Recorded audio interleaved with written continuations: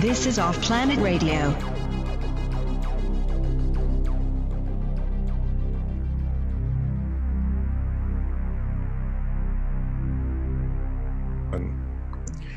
Hey, welcome once again to Off Planet Radio. I'm Randy Moggins. The website is offplanetradio.com. Jeez, it's been so long since I did this. Offplanetradio.com, our YouTube channel, and patreon.com/offplanetmedia are the web addresses. And this show comes with a couple of provisos. A, this is not safe for work. This is not family friendly, and trigger warnings are in place. We're going to talk about some things tonight that go into deep programming aspects of sexuality, gender, and I guess the androgynous, the transgender thing that's going on. We're going to cover a lot of turf on it. It kind of grows out of a conversation that Shane and I had, and Emily and Shane and I have had. We've all had this conversation. And all three of us agreed we wanted to put it out. So I welcome first my co-host, Emily Moyer. Good evening. Welcome. Hello. Hello. Nice to be back with you. It's been a few weeks since we've done this together. So good to be back in the chair with you. Yeah. And our special guest returning after a really long hiatus, and welcome to see him back joining us for a meaningful conversation that we've all wanted to do. Is Shane the Ruiner. Welcome, my brother. Thank you, everyone. Good to be back. Good to be here with both of you. I love you both, and I'm looking forward to this.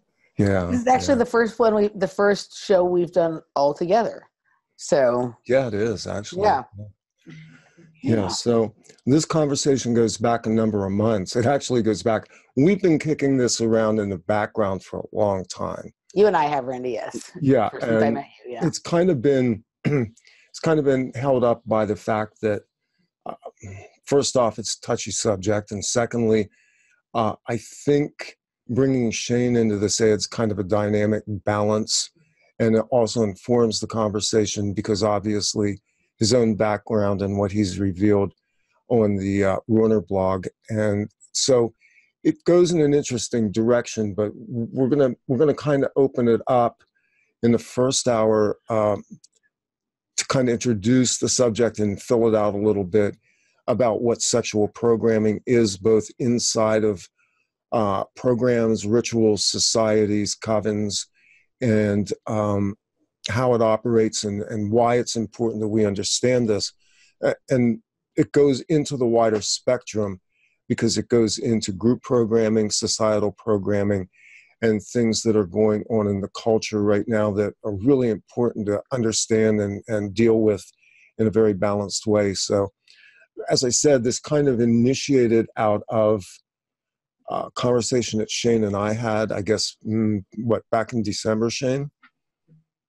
Yeah, I think that's right. It was around Christmas time. Yeah. You and I had pretty long conversation, detailed, kind of delved into some of the aspects of gender and sexuality as relates to having backgrounds in various programs and various occult organizations, and what is going on in the culture right now. So we sort of started in a place where we were just noting how rapidly the landscape of sexuality has changed in the general culture, and how it's impacted, us obviously on our own personal levels, and how this is playing out in what I think is both a wide-scale program to shift sexuality, but also what in fact may be an evolutionary process that's moving us into the androgynous aspects of humanity, which goes into the ritualistic occult influences. And so maybe you can kind of uncork some of that. Well, I mean, there's a lot of cultural programming that goes into our sexuality. Obviously, if you want to start with Disney, Yeah. if you want to move forward from there, there's all sorts of media that Sex and the City, many other type broadcasts have definitely influenced us in a great deal of ways, and not all of those ways are necessarily beneficial to our mental health or beneficial to our sexual health or beneficial to our spirituality. And some of that does come from media, and a lot of that does come from secret societies and cult programming, and it all plays a facet into our choices and our feelings and the way we react to things on a subconscious level. And I always thought that was important for us to talk about. I know I have been, for lack of a better word, a victim of that because of what I went through as a child and what I witnessed growing up through those programs. I did witness a lot of rape. I did witness a lot of deviance, and our entire society is perverted, which is a word that we typically associate with sex, which isn't necessarily a sexual word. The word basically means to be, taken out of context and put into a different light. And so I feel it's an important subject for us to touch on. And it's also a subject that I feel like, this community, this alternative media community that we exist in, that Off Planet Radio exists within, tends to shy away from. They tend to avoid. They don't want to talk about it. And that's because we're all really, for lack of a better word, and I apologize for swearing, fucked up about it. And I thought that, bringing us all together, you and I had a very good conversation about this. The three of us had a follow-up very good conversation about this. I feel like it's something that, this community could stand to hear and could benefit from. So I'm happy we're doing this. I think it kind of pivoted off of you and I talking, and I sort of went into some personal aspects of my own background and the fact that I had publicly come out as, let's just say being fluid sexually. And the revelation of that was done in stages, obviously, but it was also done purposefully. And I did that because I wanted to open the doors for exactly this type of conversation to occur. And that doesn't mean that people have to expose their own personal aspects. That's not everybody's path. In my case, I felt very strongly that because I had sort of lived in this cloistered identity for many decades and was dealing with that it might be useful for people to at least hear from somebody who even late in life is dealing with this, understanding that our culture is dealing with this. And so that kind of led us into one of my frustrations, which I think we all share, is that the alternative community is not dealing with these issues. Very few of them are. I'm aware right now that our friend Mike Williams has done a show with Kara St. Louis on the subject. I have not heard it. The show wasn't on particularly on that subject. It was about something else, but Sure. in the middle of about 2/3 or halfway through the show, because of how nutrition relates to some of these things that are going on in the body, right? They got into a discussion about it that was actually a fairly sophisticated, high-level discussion about sort of the possible evolution back to an androgynous state, which is what we come from, and which would be sort of something being hidden from us, the sort of disguising of that with this outward strange thing that's going on in the public with this, sort of movement that is distorting, this distorted movement, right? And it was actually a very sophisticated kind of conversation in terms of the kind that you and I had a couple of years ago when we first started talking about this. And so I was glad to hear that. But yeah, other than that, in general, you don't hear too much of that. No, in general, the alternative media is basically not dealt with maybe just light blushes one of the aspects of sexual programming as relates to mind control programs. It has not dealt well, and it is not balanced at all on how it represents sexuality across the spectrum, recognizing that, the numbers are shifting rapidly.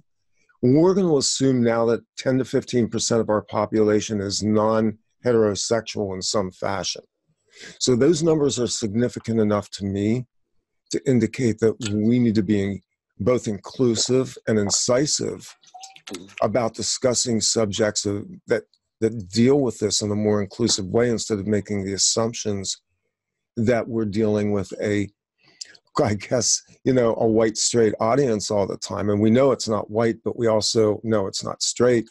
And we also know that it's shifting rapidly, especially with what's going on in the younger generations. I just heard a survey over the weekend, probably in a podcast, that indicates that Generation Z, which is, the kids that are coming up now, are by leaps and bounds far more sexually fluid and non-accepting of all of the traditional labels, including the gender binaries and the associations with, monosexual relationships. So the tide is turning in 2 generations very quickly. And I think we all have experienced and seen this. And so it's kind of pointing us that we now get to deal with it on a very real level. And it's like you said, Emily, let's have the sophisticated conversation about this. Let's be open and real. Well, and where I'm coming from, most of the listeners will know my background. And so they will understand, the rituals that I was involved in, the things that I've witnessed, the things that I've gone through as an individual human. But at the same time, I have a transgender child, right? I have a child that was born female and now lives as a male. And so I do have something to say about all of that, because I can see it from both the cultural programming to the genetic programming, to the very simple us owning our freedom. Yeah, that what you just said just now about genetic programming, I think is a really interesting thing, and actually maybe a really good place to start, because one of the things that I've become real clear on in dealing with my own situation and talking to more and more and more of us, or people who are, who are like us, or who think they might be like us or whatever, right? Is that there's this, we've been genetically tampered with. And one of the ways that we've been genetically tampered with is by having attributes of the opposite, introduced, right? Well, let's just start with genetically modified food. Right. So how is a fetus developed? A fetus is developed within the womb based on what the mother is taking into their body. And if they are taking in a bunch of genetically modified materials, then the materials that are developing that fetus are also genetically modified. Yes. Right? And they don't have a gender. They aren't concrete male or female or whole or unwhole. They are completely, askew. And so let's imagine this again from a soul level and what we believe as incarnation. So you as a soul decide, I'm going to choose these parents. I'm going to end up in that fetus. That fetus is going to be that sex. But then the genetics alter that sex. The chromosomes alter that sex. So you can incarnate into a physical body that you believe is female. But somewhere during that inception, they become male. And then what happens? You are born into a male's body that you believed was going to be female. And then you end up in this situation where you no longer have female parts that you intended. You have male parts that you did not intend. And that's where that idea of I've been born into the wrong body would start. Wow. And then something that Randy and I were talking about the other day, we were talking about this idea that, for some people, maybe many of their lifetimes, right, they've been one gender. And then in this lifetime may be their first lifetime being the opposite gender, right? And that may be by the choice of, I wasn't able to get it done as a male. I'm going to incarnate as a female this time and get it done, right? Because that is a definite alternate factor, right? That, we will make that choice. Right. And then, but then with what you're talking about, so one decides that they're going to come in as a female this time, or a male, or the opposite of what they've been in almost every other lifetime. And then because of what you're talking about, right now you're talking about it as far as GMO foods. But, I think maybe at the time that I or you were a child, Shane, GMOs weren't such a big thing. Of course, they were in development, but they weren't, running the show the way they are right now. It was a little bit more medically induced genetic tampering. So you've decided to come in as a female this time, and then suddenly things are happening that are possibly introducing genetics of the opposite sex, even if not intended to change your gender, but intended to enhance certain attributes. So then it's a similar thing to what you're talking about, a slightly different perspective, because you've chosen to incarnate as something different for a specific reason, right? And then suddenly you're dealing with a buffet of genetic, stuff. Right? Absolutely. And then you add everything that goes on within our society, within our culture, onto that, where there is, this gray area, right? There is this bisexuality, there is this hermaphroditic, there is this transgender component to society that we all have to recognize as playing on our subconscious and therefore translating into our conscious actions and attitudes towards things, right? So say for myself, I was born in 1980. I grew up through the 80s, and yes, genetically modified foods weren't such a big issue, so probably I wasn't influenced as a fetus. However, I was influenced culturally, like who was a really popular, in like 1978, like David Bowie. Right, and then Boy George later. It's funny. As soon as I named that year, you knew exactly what I meant. Yeah. David Bowie, right, and that is an androgynous pop star that influenced all of us in some way. Yep. Oh, right? David Bowie was my role model growing. I mean, that was my adolescence right there. Was the emergence of David Bowie.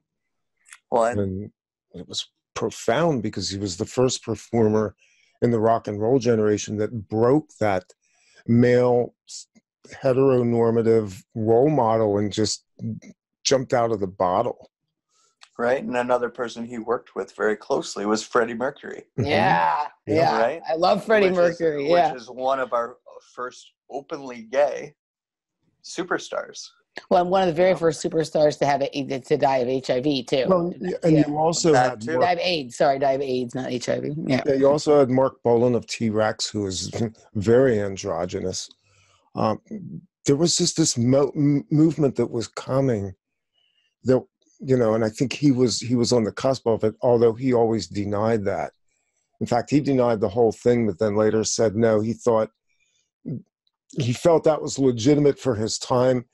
But that in the United States hated that, the fact that David Bowie came out and said that he was bisexual.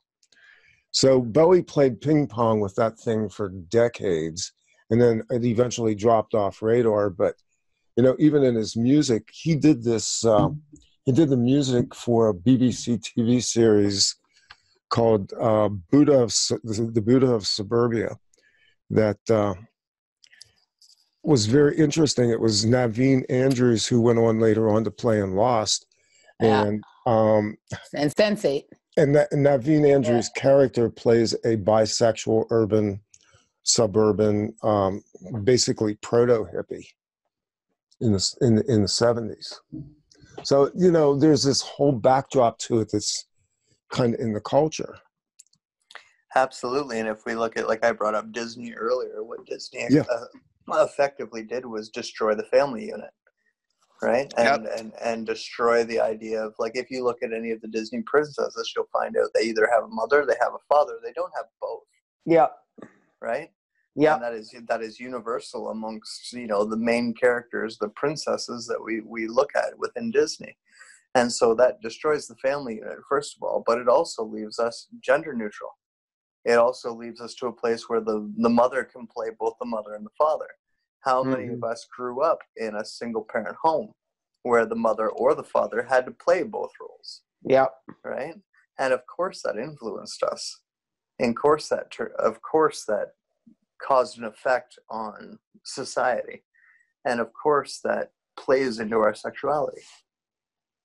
The other character that jumps into my head, and this is kind of like a personal icon, is Peter Pan. I was just going to say, when he said Disney programming, Peter Pan, yeah. Always very ambiguous in terms of what Peter Pan was. And he was played by Kathy Rigby. He's played by Mary Martin, too. I was going to say, he's predominantly been played by females. Exactly. Yeah. And here you have Peter Pan, who basically comes in, abducts children, takes them off to Never Never Land. I mean, there's encoded in that, and this is not lost on me, because as I've gone through deprogramming, I've realized there's a whole lot of coding there that goes into even MK Ultra type programming when you start to look at Peter Pan and how that's been rolled out over so many generations, and how ambiguous the character is, and the plot line having to do with basically taking children and taking them into another world where their parents don't really exist. Well, we can even look at the most recent example of media using MK Ultra, which is Stranger Things, and the character of 11. Yep. You don't know until they start calling her a her, that is a her. Right. She looks like a boy. She has a buzz cut.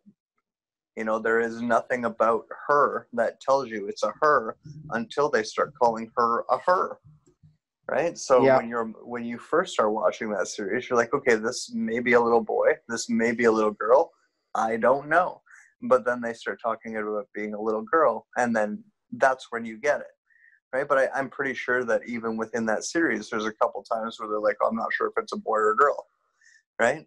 And that's because of how or what? Because the way her hair is cut, it's in a buzz cut, which is traditionally a boy's haircut. Right?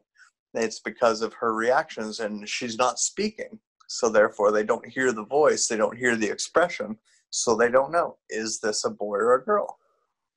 Right? So even that, in a very simple, cultural programming type way through media, it tells you that line is a little bit blurred today. And there's a lot of reasons behind that go into cultural programming, and goes into what all of these secret societies have been trying to achieve. But at the same time, it plays into our benefit, because we as individuals, we don't necessarily need these denominations. I live in a country where it's been pretty well publicized that our gender denominations, or the gender roles, are actually enforced by law. I think we have like 52 to 56 of them at this point in time. Yep. And if I speak out against any of them, that's considered hate speech within the country I live in, which is supposed to be one of the most liberal countries in the world, But at the same time, if I were to say, hey, sir, how are you? And that person identified themselves as female, I just committed hate speech. Where the only reason I've done that is they have long hair, they have breasts, they have the genetics of a female, and therefore when I looked at them, I thought, this is a woman. However, if they want to view themselves as a man, I've actually just broken the law. And there is a definite psychological impact of knowing that I have to be careful. If I call her a him or him a her, I'm actually committing hate speech. Yeah, we're kind of in this place now where we almost have to be very neutral in how we address people. We're getting to the point where a new convention entered into the culture. is what are your pronouns? That's something that's so new and so recent, but I've seen it in some of the groups I've been in, where it is now very standard for somebody to introduce themselves by name and tell you their pronouns. See, this is the part that's so interesting to me, is because we hear about all this stuff in the media, right? And obviously, I'm for people being whoever they want. I'm for, the unique evolution of the individual into whatever they like to be, right? But I don't like the idea of compelled speech, as Jordan Peterson would call it, right? I don't like the idea of, law enforcing things with law, or even just with social persecution if you get it wrong. But what's funny is I live here in Los Angeles. I'm part of very underground music scene, right? I never come across this. I've never had the pronoun conversation come up ever, right? So sometimes I think that something much more is being made of this in the media than actually exists in real life. Because I just haven't come across it. And I have a very wide cross section of weirdos that I know and hang out with. So you'd think that this would have come up by now, but it hasn't. So is this something, I realize, Shane, that your child is, on the fluid kind of, or is transgendered, but is this something other than in your immediate situation with your child that you're coming up against a lot? Oh, absolutely. I have exactly the same outlook as you do, where, people can be whoever they want to be. Right? If they want to be male, if they want to be female, if they want to be him, her, or they, then that's fine. The only time I've ever personally bumped into a problem is where the gender neutral thing comes in, mm-hmm. because the pronoun for that is they, which translate down into it. And I personally have a problem with that. I don't want to call someone an it. Yeah. Right? And so therefore I'm looking for that he or she, because the other alternative is it. And I don't want the it, and they may want the it, and in which case I'm happy to give them the it, right? But at the same time, my own heart and soul says that calling them an it demoralizes them. It makes them less than human. And I don't want that. If they don't view it that way, then I'm all for it, right? And so this all comes back to my own personal outlook on all of this, is people should be people.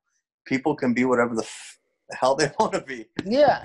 And if they want to be male, if they want to be female, I personally do not care what parts they were born with. I personally do not care how long their hair is, whether they have breasts or whether they don't, whether they have a penis or a vagina. I really don't care. That individual can decide who and what they want to be. And I'm okay with that. And I'm willing to accept that. But at the same time, don't persecute me if I make an assumption. Yeah. Yeah, well, it's basically criminalizing assumption. Yeah. Well, I'll kind of play devil's advocate a little bit here, because I think it's extremism that's mirrored in the media and what's reflected in the media and even in social media. There's an extreme edge to this that's insisting on the use of pronouns other than the traditional binary designations, using they, them, ze, them, all these other new made up words, contrivances, we'll call it that. Yeah. So if you remember back in the period of the civil rights movement, at some point in time, things flipped incredibly. They had to, because of the fact that we were pushing the boundaries of societal change at that time. So there was a hypersensitivity to how Black people were being addressed. They did not want to be called Negroes anymore. And some wanted to be called Blacks, and Afro-American came into the lexicon, however stilted that is. But we had what was basically a redefinition of racial identities in that time that was very conflicting, very confusing. It obviously enraged a lot of people, especially the older generations. And I grew up around people who thought colored people were fine as long as they were cleaning their toilets or shining their shoes. Literally, my grandparents were very elitist that way. So we're now in another redefinition cycle where on the front edge of this, we have very radical, very opinionated, verbalizing activists, social justice warriors that are pushing this new gender redefinition into the lexicon. And in the course of that, and I have talked to people in the transgender community who have told me this is a work in progress. We still don't really know how this is going to work because it's so difficult to transact in everyday life. People who are actively, and Shane, I'm sure you know this, with what your child's going through, that transacting this in real life is very difficult given the number of people who still don't understand the issues or frankly don't even care. Well, let me tell you a story about that. My kids grew up in a very small town, and my transgender child was literally the first transgender person to ever come out in their high school. And how did the high school react? They held a fucking assembly where they singled my child out. And they said, this is a transgender person. And you will be punished if you talk negatively about transgender people. And how did the kids react? They would go to the edge of my kid's desk and they would talk amongst themselves about how gross they thought it was for a girl to live as a boy or a boy to live as a girl. And they could get away with that because they weren't actually saying it to my child. Right? So that just shows you how society is actually dealing with this. It's not in a healthy way. They are singling those people out. They're making them feel like aliens. They're making them feel like lower forms of life.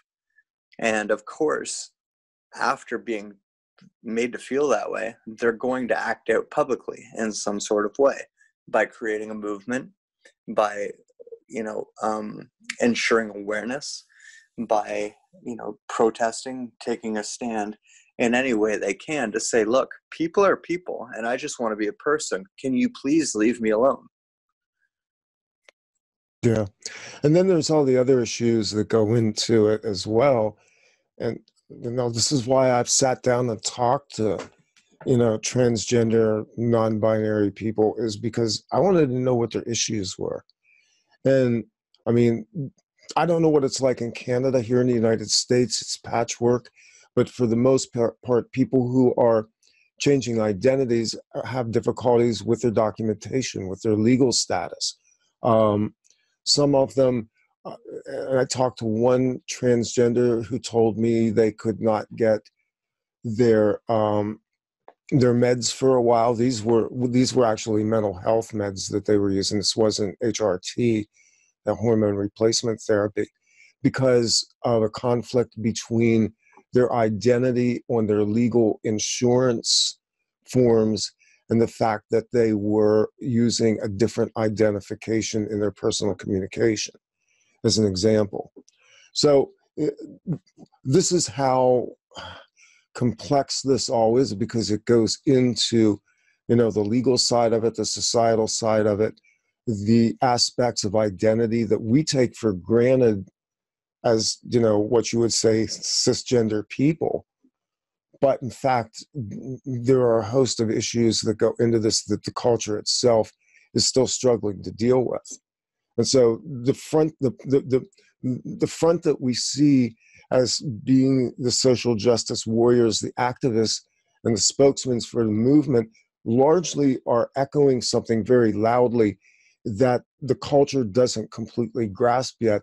And not only that, but there's such a huge load of contempt and prejudice that's placed on this. Well, and this anecdote should kind of put it into perspective for the listeners. Is what I was told by a doctor at my local hospital when dealing with my own child in this issue was homosexual people who are gay and just like the other gender and want to be, a woman wants to be with a woman, a man wants to be with a man. They fought very hard to make sure that this was not a mental health issue. Right? Mm-hmm. They fought very hard to ensure that. Yeah. Whereas with trans people, they don't want to pick up that fight. Because at least in Canada, where we have healthcare, right, a trans person can get their medication that allows them to make that transition, right, based on it being a dysmorphia. Right? Dysmorphia. It is a mental health. It is a health issue, and therefore the healthcare will provide the medication for them because they need it. Whereas for a homosexual person, they don't want that because they don't want that stigma of being mentally ill. For trans people, they're willing to maintain the stigma of being mentally ill because it allows them to acquire healthcare, and therefore they get their pills for free. They get the testosterone or the estrogen for free. They get the operation for a discounted price. They get all of that at a discount or for free based on the fact that it's their mental health issue. So that should tell you something in and of itself, right? Is that it's not necessarily that trans people believe they have a mental health issue, but at the same time, they don't want to pay for the transition.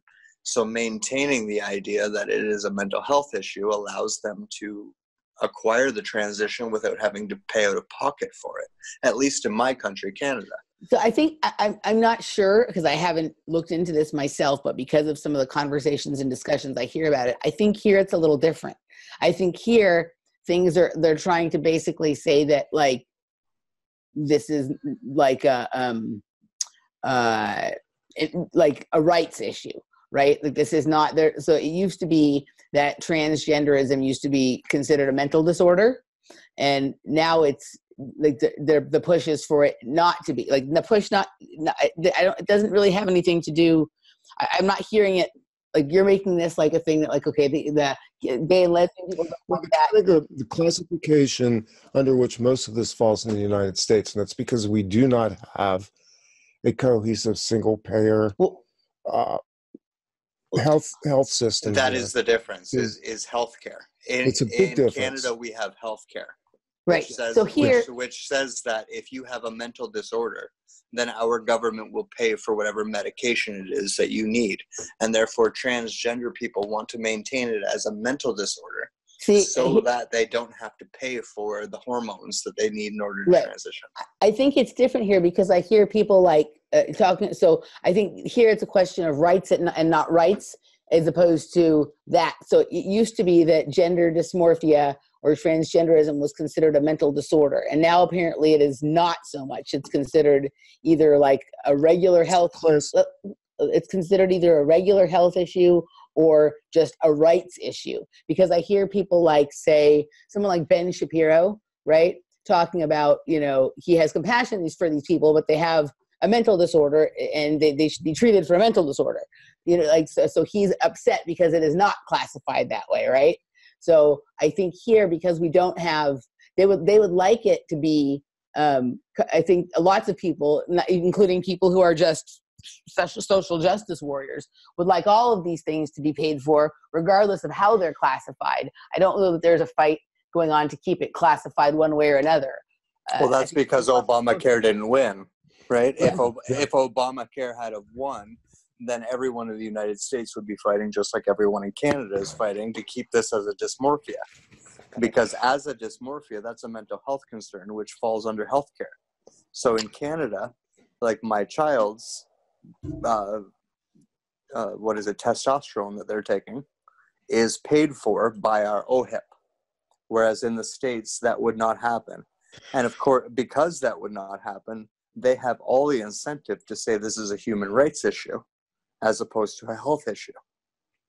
So here in the United States, officially, because homosexuality, bisexuality, and other non-quote normative sexual behaviors were taken out of the psychological diagnostic manuals in 1975, you can't legally classify anybody having a sexual or gender-based variance as mentally ill.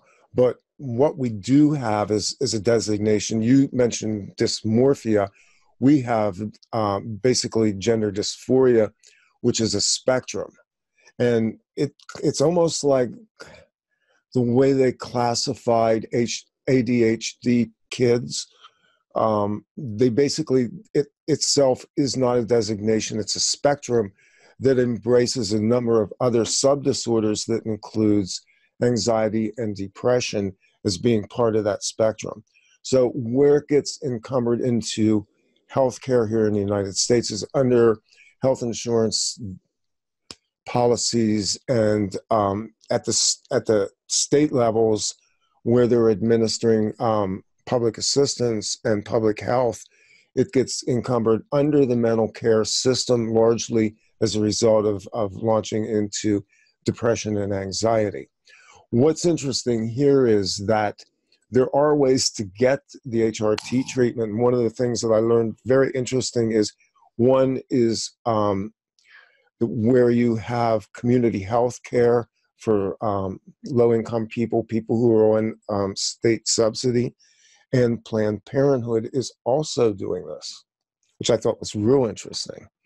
Well, that opens a whole other can of worms. Of course it does. Yeah, I don't know if you want. That's a whole other conversation. But it is the people mechanism by which a lot of this is occurring in the United States because of the fact that we don't have a cohesive healthcare system. So, whereas we do here in Canada, right? And I'm not going to mention any names, and I won't name the hospital, but I had a very openly gay doctor from the hospital, my own child. And kiddo, if you ever listen to this, I love you, and I'm sorry for using you as an example, but it's important to that people understand. And so I had a very openly gay doctor tell me that, you know what? Homosexual people fought for years to make sure that this wasn't a mental health disorder. Trans people have been fighting for years to make sure that it is. And that all falls down into money. Is the transition costs a lot of money. You know, the operation, like not that long ago, I hung out with a trans woman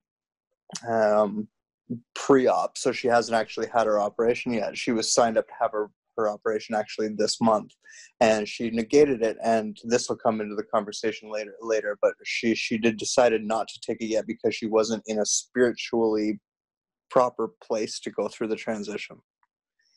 Anyways, going back to that operation was about $3,000 out of pocket and was going to cost her nothing because she had convinced her doctors that she had body dysmorphia, and the only thing that was preventing her from suicide was having this operation.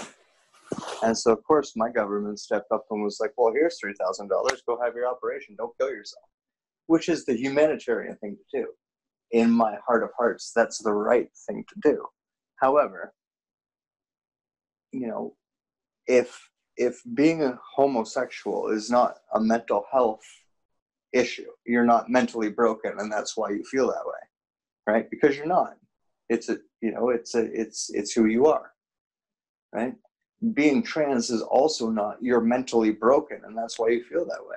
That's who you are, and you want to be who you are, and you should have the human rights to be who you are. However, there's a price tag on that, and someone has to pick up that price tag. And that's where the rest of it comes in, whether or not you're mentally ill because of being transgender, or whether you just want to become transsexual. You want to become the opposite sex because that's what you identify with. You know, this is where the word choice always comes in. People say it's a choice. Well, why can't it just be being who you are? Right. Yeah, I know, this really goes into some interesting quandaries. I'll just say this, that doctor that you're talking about is likely somebody that grew up in that first generation after Stonewall in '69. And the fact of the matter is, my life experience was, if you grew up in that generation, you understood that through the 1980s at least, even after they revised the diagnostic manuals and designations in the United States, homosexual people were treated as being mentally ill. And I can tell you, I went through therapy in my 20s and didn't bring it up that I was bisexual, because I understood how that would get me labeled. So in a sense, what they fought for at that time was to remove that diagnosis as a mental illness, and the perception of how a mental illness was viewed, let's just say from the 1960s through to the 1980s in the Western world, has changed remarkably as well.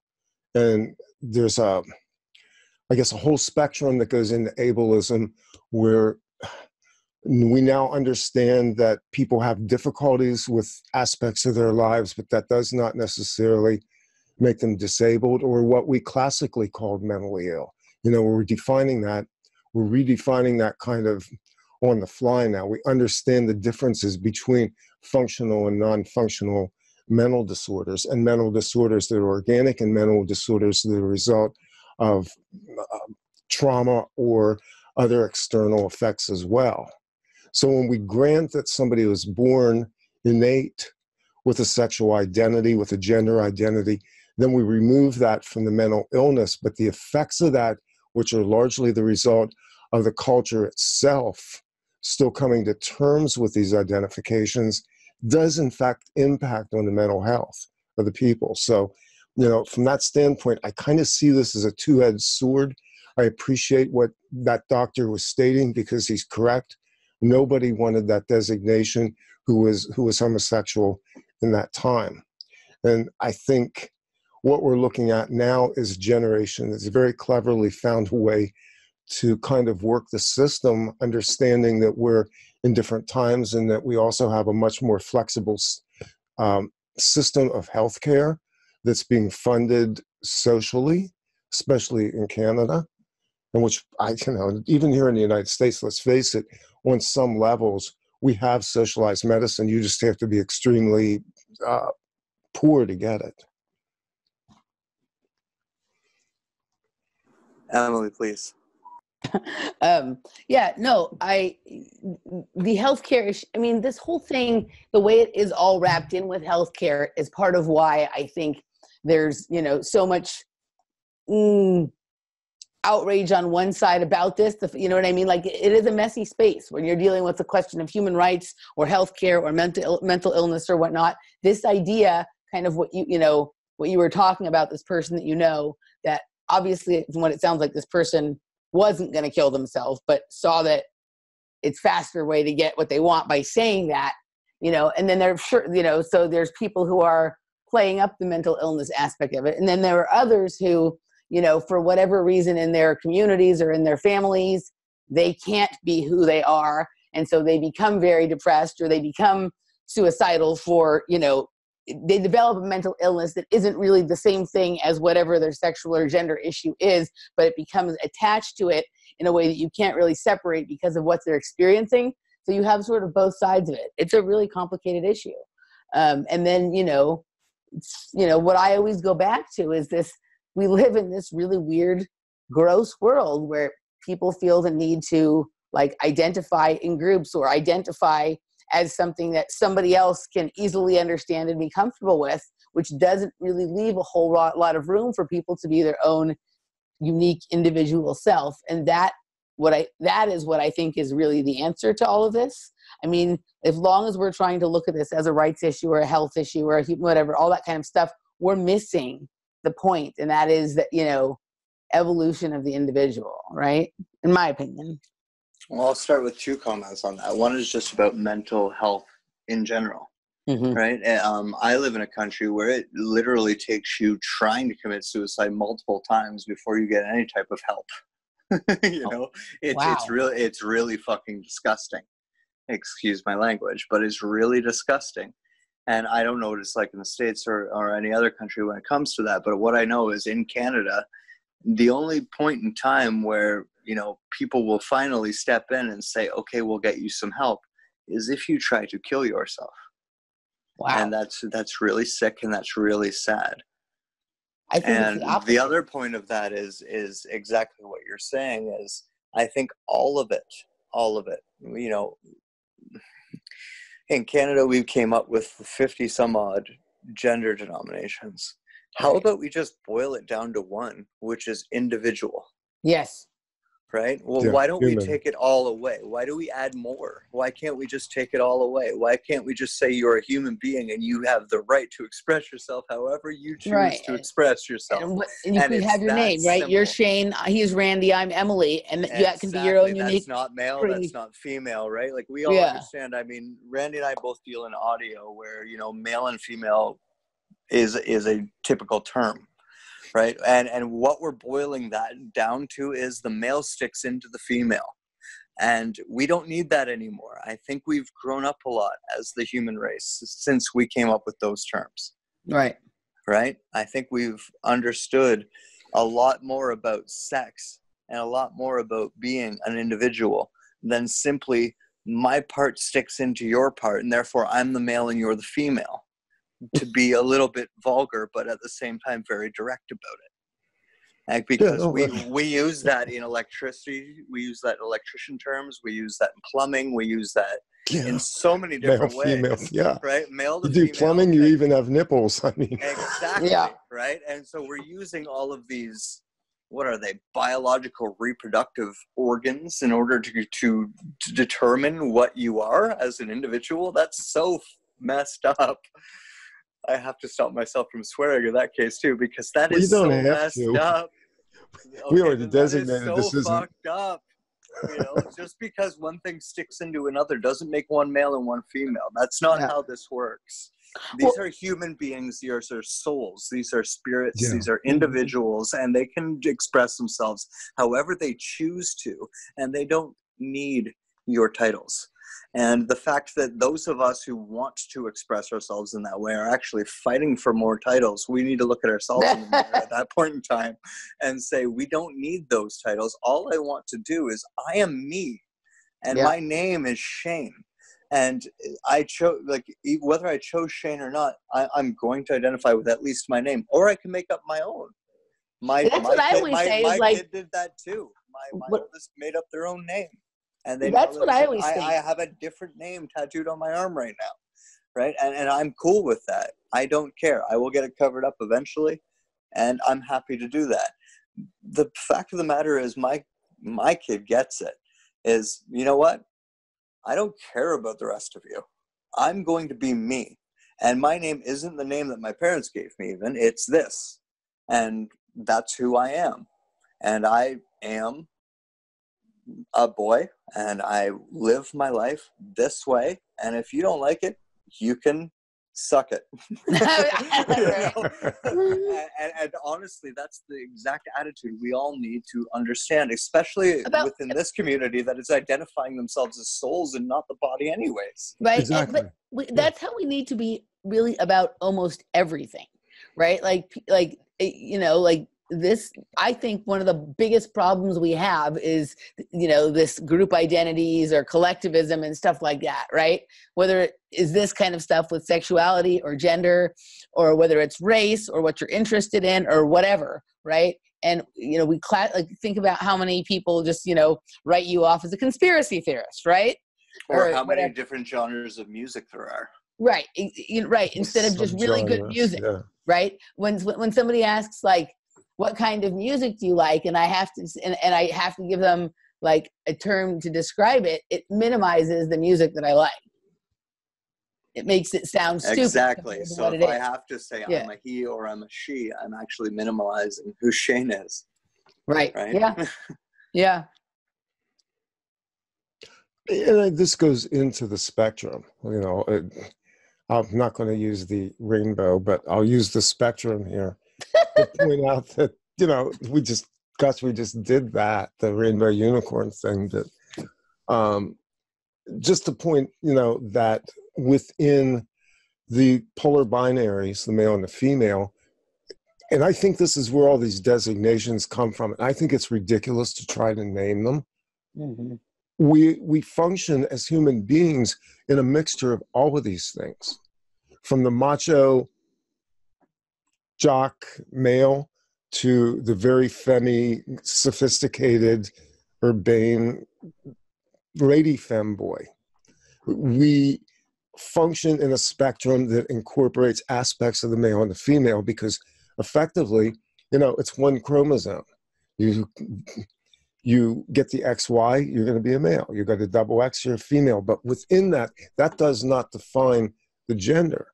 And when we were kind of coming into this in the beginning, and Emily and I talked about this, I think last week, when I said I had a very amazing dream about 2 weeks ago, where it was kind of shown to me that I had never really incarnated as a male in this form.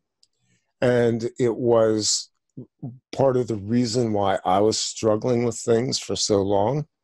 And it was, you know, it's a weird thing. It's a weird concept to think of. But I think in realizing that, I also think that we can function within the culture in whatever spectrum we need to survive, either psychologically, economically, or societally, politically. We don't need to attach more labels and convolute this. Well, that's a very good point, because I actually I spent a good amount of time with a doctor who, at one point in time, his son is in the Paralympics for Canada. He was one of the leading doctors in prescribing Asperger's in people. And after, you know, probably a good year of sitting next to this man, like 3 or 4 times a week, every week for that amount of time, he said, "You know how you have Asperger's, right?" Mm-hmm. And I was like, no. Mm-hmm. He's like, "What year were you born?" I said, 1980. He's like, "Yeah, you have Asperger's. You just were never diagnosed, and you learned how to deal with it. And so you're extremely high functioning Asperger's mm-hmm. individual." And I took it seriously, because I respected him. He knows what he's talking about. Right. And I looked into it. I did my own research, and I realized he's not necessarily wrong, because, you know, I've had aspects of my life that have forced me in order to act the way that I do, despite the way I may feel in that situation. Right. And we live in a society now that doesn't happen. You know, you are actually given the freedom to feel how you feel. However, you're not necessarily given the support to feel how you feel. So you're in this, you know, dichotomy of just feeling crazy, because you're told on one sense you can be whatever you want to be. On the other sense, you're told, except for that. And, you know, that causes a schism in the mind where people are kind of becoming mentally ill in various ways, because, you know, on one sense you're told, do what you want. On the other sense, you're told, but these are the boundaries. And how do you react to that, right? You react exactly like this does, like we have in society today.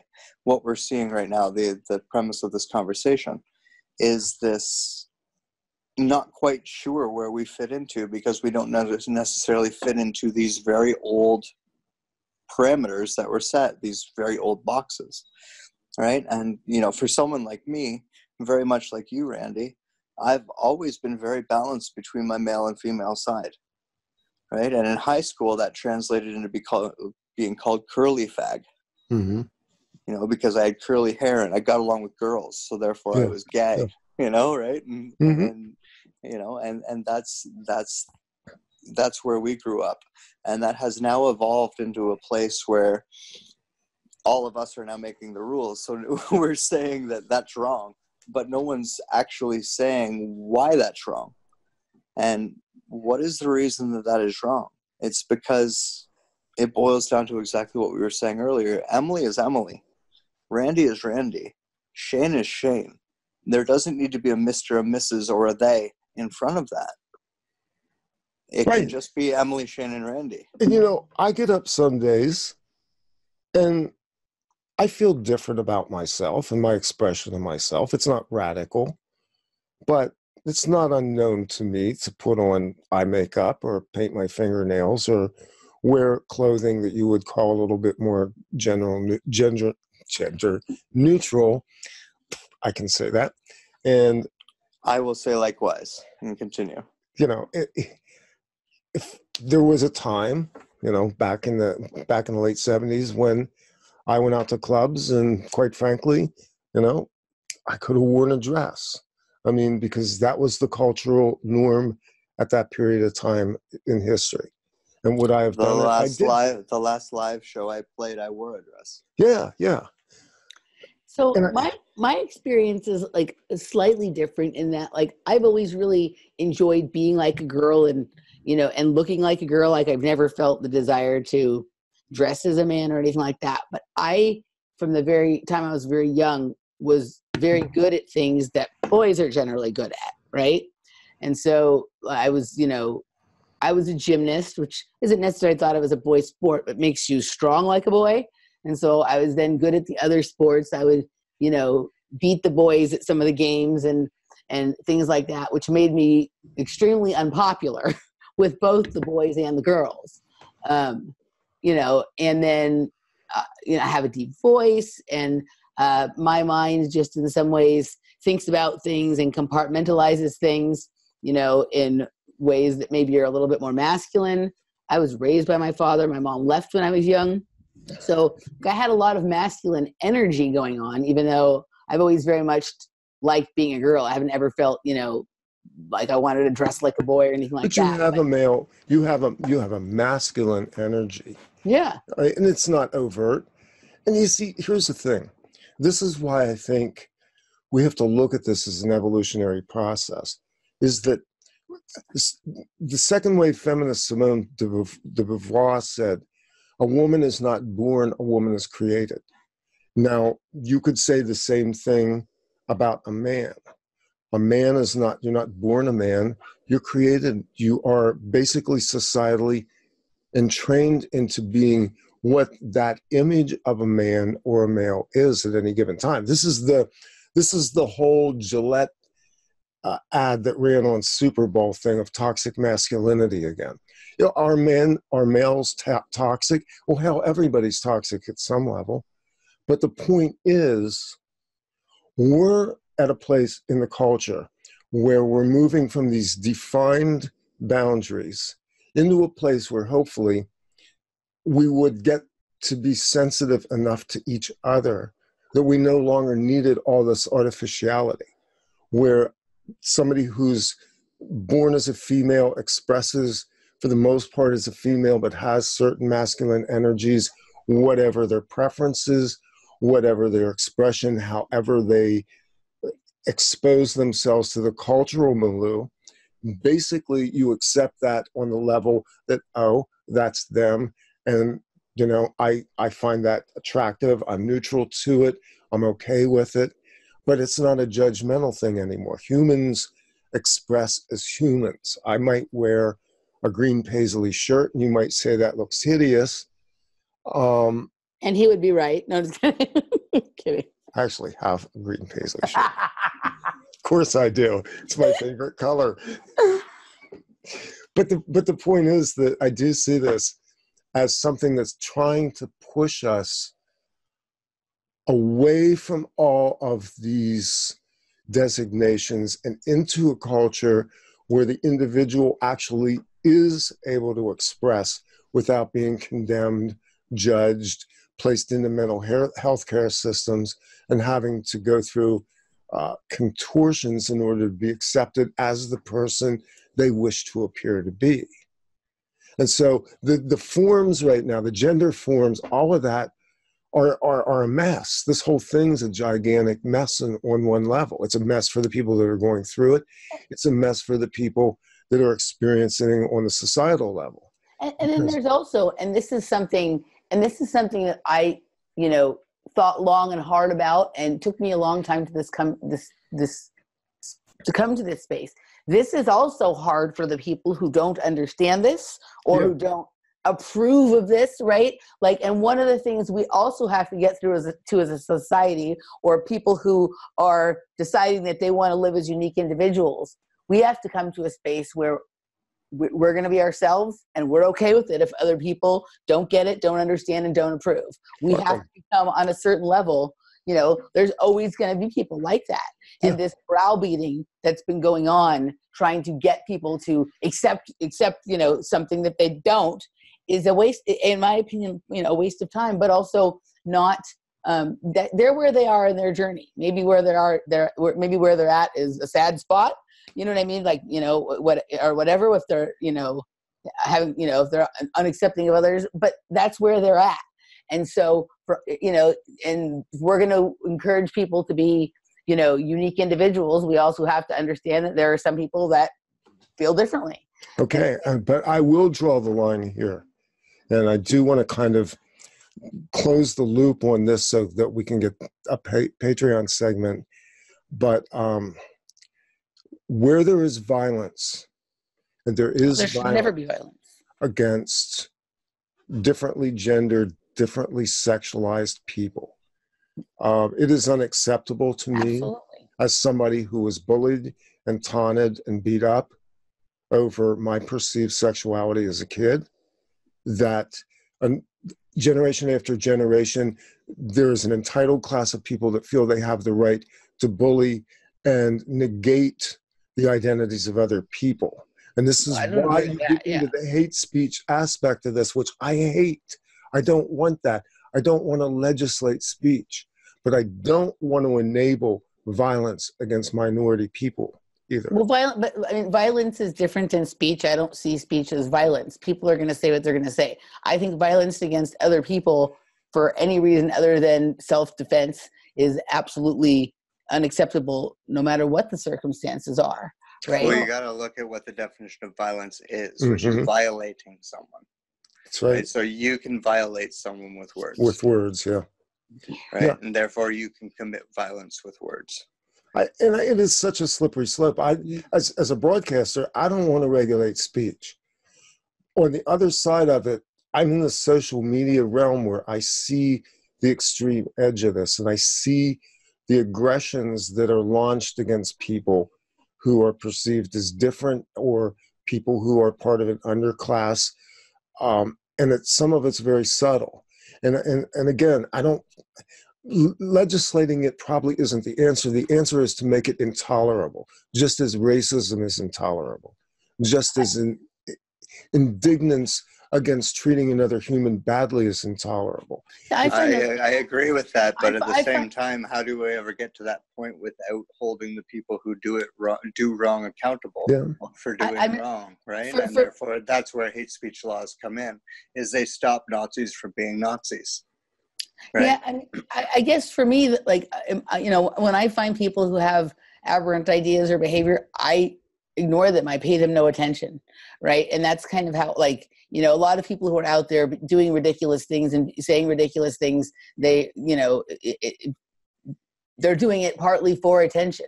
So I don't. Where would they be without that audience? If let's take the audience away, you're right. Yeah. So if people just start sort of, ignoring them or walking away from them, to me, the being shunned or being cold-shouldered, right, is a more effective way than trying to browbeat them into agreeing with you or try and punish them for their thoughts or their words or whatever. To me, just not giving them the attention that they're seeking is the answer. Well, it's no different than, like, a group of kids playing Dungeons and Dragons. If none of us are paying attention to their Dungeons and Dragons game, then, if we're not posting it on the news, if we're not putting it in our newspaper, if we're not punching them on national television, right?